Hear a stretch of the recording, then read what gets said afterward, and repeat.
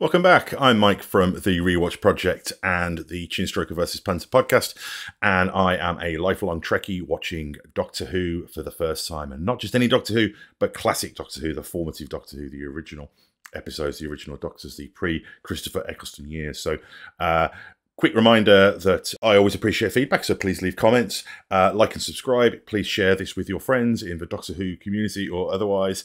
I'm a complete novice. I don't know very much about Doctor Who. Go easy on me.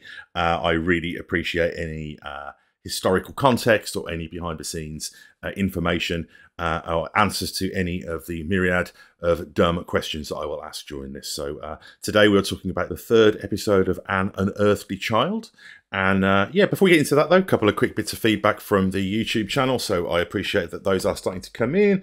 Let's see what we have got here. Joshua commented, "Welcome to the Doctor Who world. Without giving too much away on the Doctor's family, we know he has a granddaughter, which is Susan, but they never really went deep into specifics with his family and his background.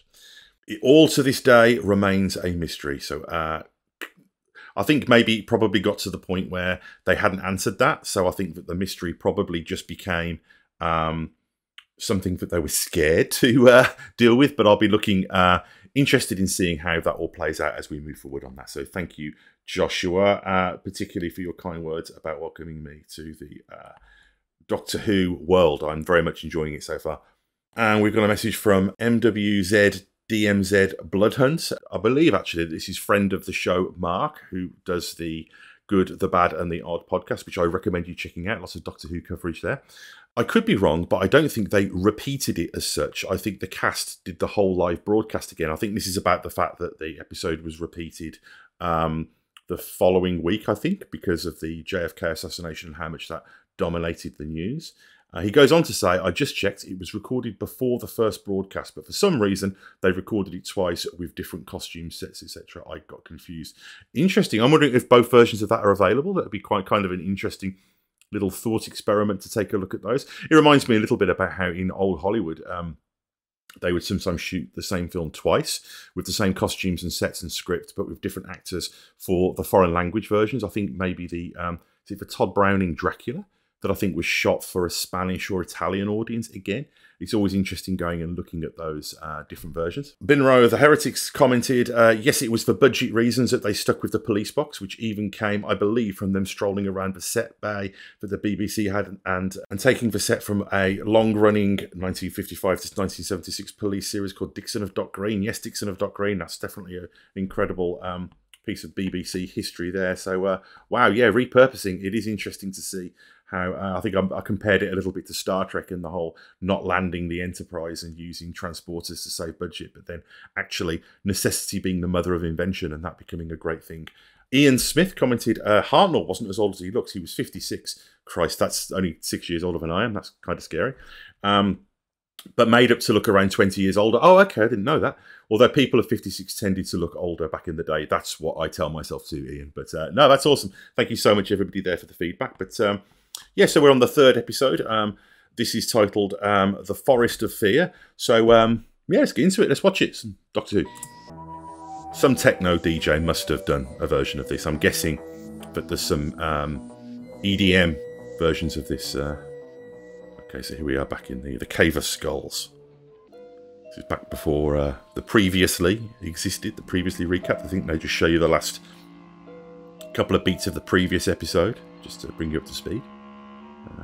Audiences had better memories then, I guess. Forest of Fear. The Temple of Doom. The Phantom Menace.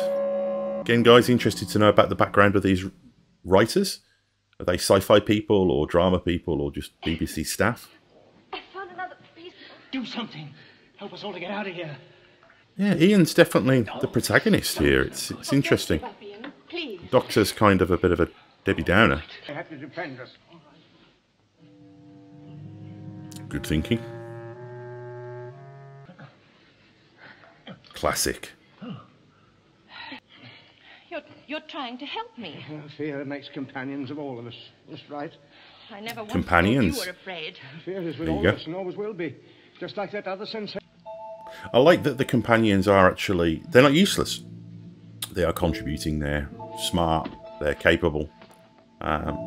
slightly at odds with the Doctor at points, but he's not having to baby them through the entire process. Hysterical fits from the younger companion aside, but no, that's quite a pleasant surprise. Oh, there we go.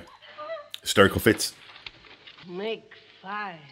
It's worth pointing out as well that, you know, we talk about Doctor Who being a children's show and being science fiction, but the horror elements are there from the beginning. I mean, I joke about the hysterical fits from the young companion, the screaming and all that, but that's very much a genre thing that's here as well. So I like the fact that in a Grimm's fairy tale, and, you know, even in relatively recent history, the Harry Potter books, there's always been these horror entry level goosebumps, or, you know, whatever that might be. And Doctor Who very much already, he has an important part in the history of that sort of gateway horror stuff. So yeah. And Hammer, of course, was contemporary force. The old woman take your knife. The strangers. Did she say this? No, but she took your knife. The sleep. I tell you, The strange tribe will not be able to show you how to make fire if the old woman kills them. she should be the leader. She's manipulating. But then again, I suppose cavemen were somewhat patriarchal. I think it's reasonable to say. So she has to be quite strategic here, I guess. Why do you tell me this? No! Easy now. I will set you free if you will go away. She doesn't and look not that old. Make fire. Fire will bring trouble and death. But then again, I am only 6 years younger than William Hartnell, so. Great stone. Great piece of polystyrene. That's a great 60s sci-fi tradition as well. The having to act like you're exerting incredible physical force when you're moving something. In actuality, is extremely nice. It's, love it. And caves, of course, as well. Caves are that great science fiction TV location. Star Trek Lower Decks recently did an episode about caves in sci-fi, so it's worth looking at. It's hard to keep track of all of this Machiavellian scheming and double dealing. Knowledge is power. I shall have to carry you. Oh, there's no need for that. It's interesting, isn't it, that I think this shows you how much times have changed. That I don't think that the titular character in a TV show now would be necessarily a physical burden to a more virile secondary character. It's really interesting that they felt comfortable doing this and having the Doctor being an older man and everything that involves. Yeah, that's really compelling. You're so childish, I'm not senile. Brains are not brawn. I can't remember. See, his performance is pretty committed. I simply can't remember. We're free, Barbara. Having to do essentially live with all of the technology running around them and the schedule, which I'm sure was insane. Is yeah, they're doing a good job. It's aged well. The performances have actually aged pretty well. Do you think you could have been run from? Oh, sure, nonsense. More hysteria there. Imagination. Barbara, no, we won't. We're going to get back to the ship. And again, I think it is really important to look at these things within their context. I know a lot of people look back on the 60s Star Trek and say, you know, people talk about Star Trek being forward-thinking, but, you know, Uhura was still essentially a space secretary, and the diversity wasn't that. All of the principals were still white men and all this. And that's all true, of course. But at the same time, you know, through the lens of the time, it was amazing that Uhura was there at all. And it was a small but important step towards where we are today. And I think that seeing the female characters in this being present and being intelligent is pretty impressive. But at the same time, it was still 1963 television. And this still does exist within a genre that has kind of its conventions. And also, this exists within several genres, which have at their core the rugged hero, the defender of women, and the screaming hysteria that goes along with horror films as well, and really is still there to this day, even though we have the concept of the final girl and all this sort of stuff. So I think you've got to go easy on these sort of things. It's very easy for us as a modern, sophisticated audience to roll our eyes, but I think that's can be a little bit lazy, a thing to do, and yeah, you have to look at these things within their context. And then we'll be safe. Ian, what? And the hero, the protagonist, Doctor Who himself, isn't exactly physically infallible. I expect because that's the safest way. This power dynamic's really interesting, and I wasn't expecting I this. thought I heard something when we stopped back there. Oh, sheer imagination. I mean, watching this sort of in a vacuum, out of context, you know, you would figure that Ian's the hero and the Doctor is a plot element who is kind of getting in the way. Blimey. They are near. That was one of the women. Must have scared the wits out of kids in the 60s. Animal too. Like I say, just the level of hysteria would be really upsetting for a 5-year-old. They followed us. Quick, quick over there. Particularly grown-ups as well, like grown-up school teachers. You know, the adults not coping is quite a thing for a child to see. Looks like the Hobbit hiding from the Black Riders.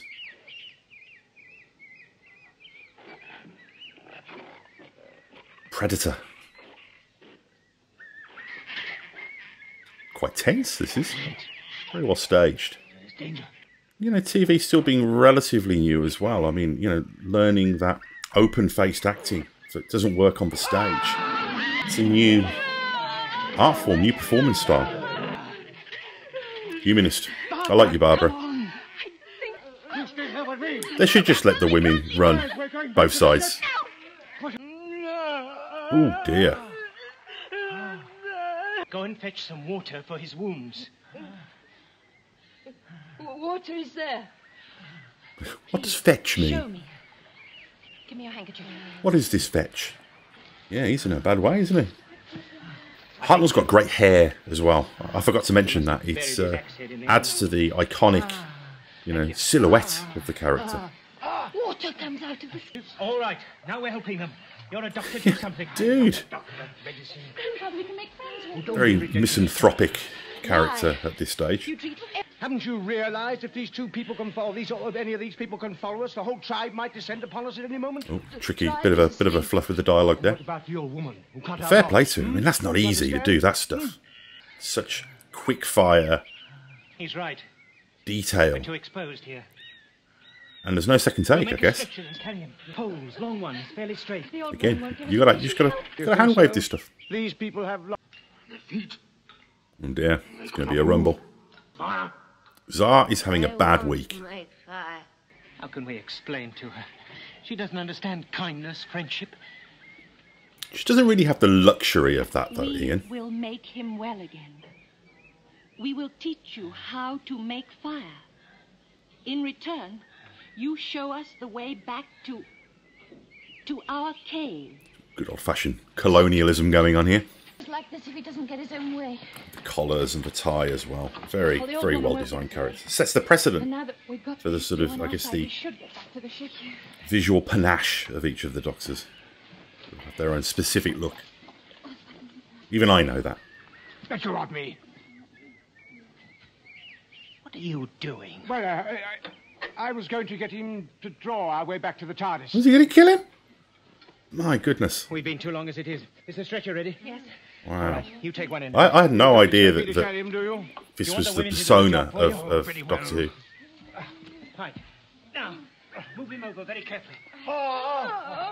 Maybe he just doesn't get out much, you know. Back again. Gently.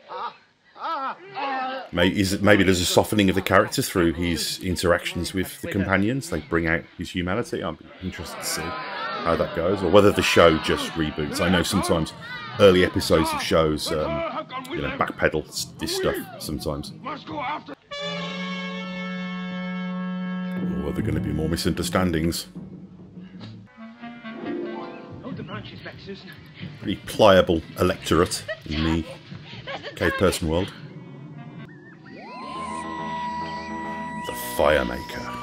Okay, that was awesome. Yeah, that was actually pretty tense at points. I think maybe, you know, I've gone into this, I think, pretty realistic as to the means of production of the day in British television. But I think maybe I've overcompensated a little bit there because, as I say, I think that the staging is really impressive. I think that the performances are great. I think that there's an energy and a sense of fun. The story is actually pretty engaging, considering how much of it is dominated by the machinations of the cave people. And there's some really interesting stuff going on with the dynamic between particularly the Doctor and Ian, with the Doctor being this sort of somewhat like super smart, but kind of a caddish pragmatist, and the humanity of the school teachers being contrasted with that is something I wasn't expecting.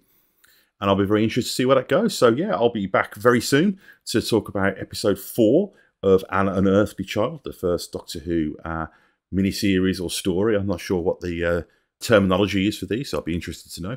Again, appreciate feedback on the YouTube channel. Just leave comments, like, subscribe, share. Also, you can email me at rewatchprojectpodcast@gmail.com. Also, don't forget to check out the Rewatch Project podcast with Hannah and Mike, where my wife and I look at some TV shows and, as the title suggests, do a rewatch of them.